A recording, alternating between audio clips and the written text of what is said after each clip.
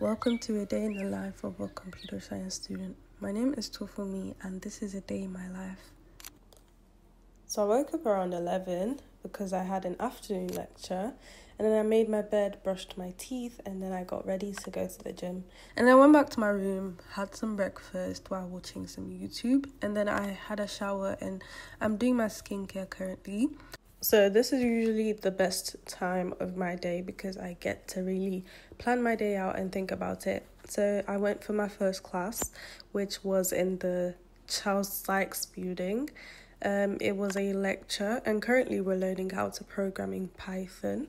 So yeah, and then I had a practical right after. After the practical, I decided to go library. So I rented out a study room so I could revise, and then I went for my last class and I headed back home, and the view was really nice.